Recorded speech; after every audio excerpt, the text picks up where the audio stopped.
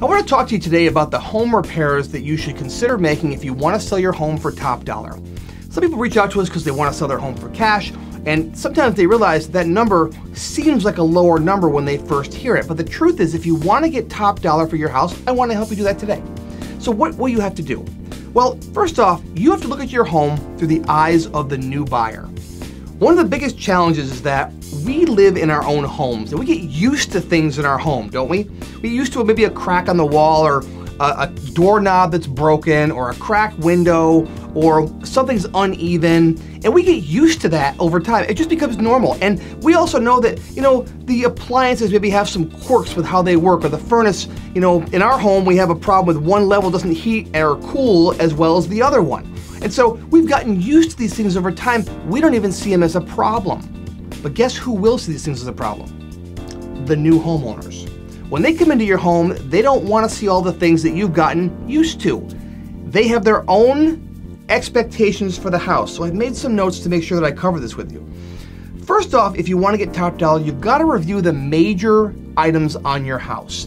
Things like your roof, your furnace, your electrical system, your structural, right? Everything in the house that is really important. Your well, your septic, if you have a well, your sewer system, your sewer line. Those are all major things that can be very expensive to replace or repair to a new homeowner. So you want to make sure those things are working.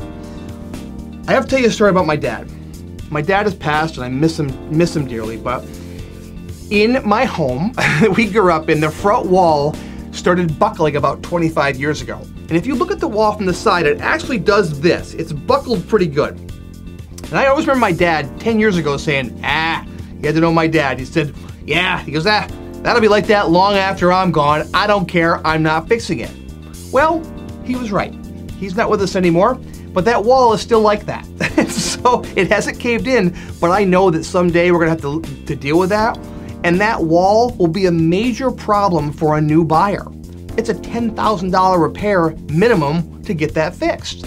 So even though they got used to that, that's gonna be a problem for somebody else, right? So you have to look at your house and say, although my furnace is maybe 15 or 20 years old, you say it still works just fine.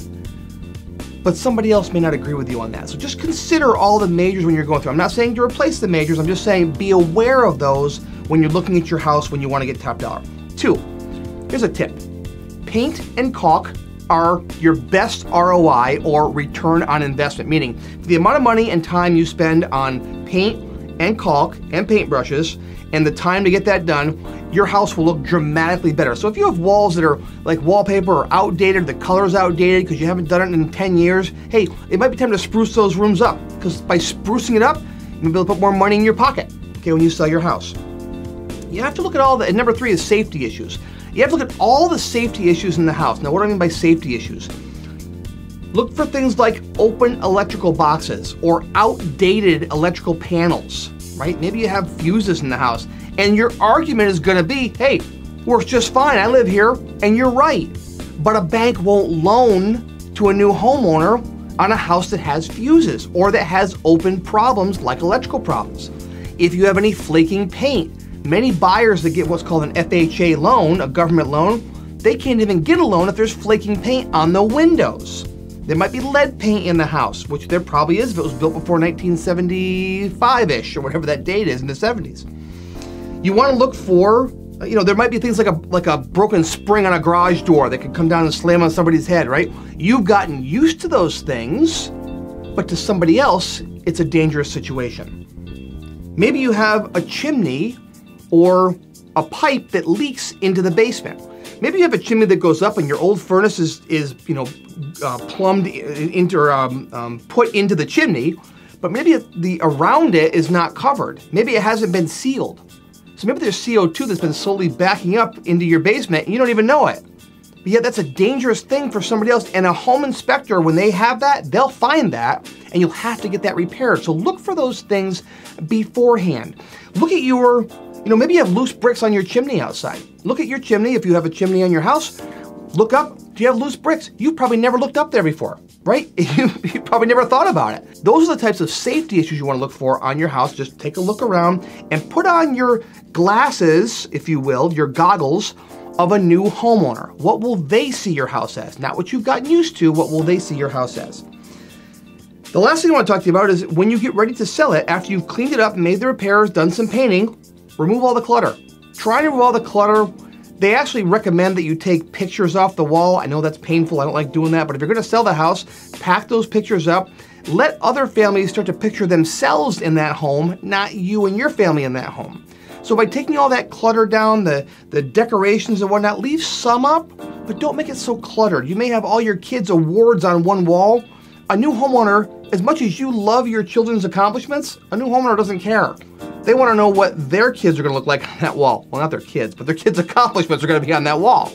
So just remember, when you're getting your house ready for sale, to declutter it, clean it up, make it look good so you can get top dollar. Now, if you've heard all that and you say to yourself, that sounds like a ton of work. Well, it is. And if you want to go get top dollar, you're going to have to do those things for yourself. If you want to sell your house now for cash, give us a call. Because what you might find is that for you to get top dollar, the amount of money, time, effort, and all the holding costs we always talk about might actually be better if you just took our cash offer up front. At the end of the day, although sometimes it looks like a low number, when you do the actual math behind it, you might find out that ours is the best number with the least amount of headaches. So fix your house up, sell it yourself, or give us a call for a cash offer. We'd love to see if we can help you out.